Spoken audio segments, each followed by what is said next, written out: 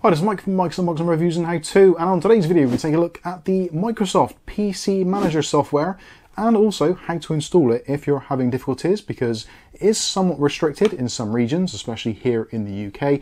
So if you're having problems installing it, this video is going to be right up your street. So we'll cover that first of all, and then we'll take a look at some of the features in PC Manager and see how useful it can be for you on your PC. So let's head over to the computer and we'll take a look. Okay, so this is our Windows 11 PC, and currently we don't have PC Manager installed. Normally you'd go to the Microsoft Store, type in Microsoft PC Manager, and it should normally appear in here. If it doesn't, then there is a pretty easy workaround. Just close down the store, head over into your control panel, and type in region, or just look for your regional settings. And all you want to do is to change your country or region from United Kingdom to somewhere where it's actually available readily. So we'll choose the United States. We can then minimize that because we want to change that back a little bit later on. So now we can open up the store, type in the same thing again, and there we go. Microsoft PC Manager magically appears. So this is currently free. So let's go ahead and get this piece of software. So that's going to be currently installing. User account control will pop up. So just click on yes to allow it to install. And just be patient while it does its thing. And once it's finished, you can either click on open here, or it will end up actually in your list of new programs. So let's go ahead and fire up PC Manager. So this is the interface. It will normally live here down by the taskbar, and also if you click down here, you'll see it's actually running as a task. So there's various options you've got here. So in the home page, you can choose various things. One of the things I like is the boost feature.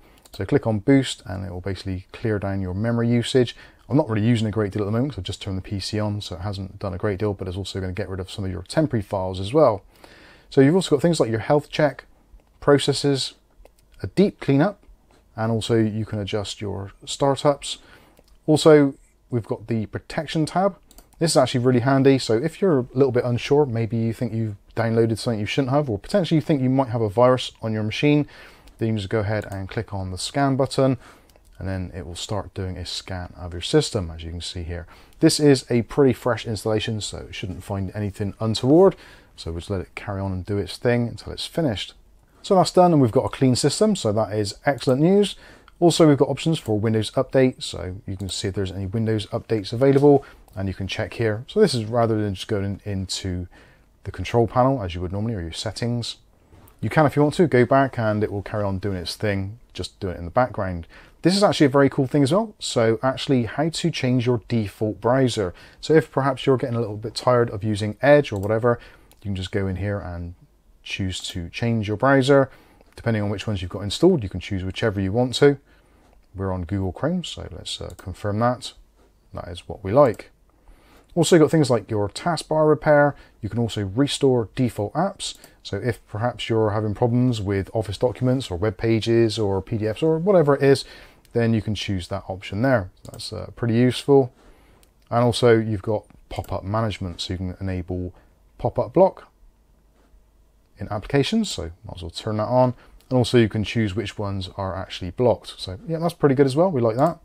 So that is pretty much it for the system protection side. If we go into storage, you can do a deep cleanup if you want to. I won't do that now because it does take a little while. Also, you can choose to clean up your downloaded files, large files, and duplicate files.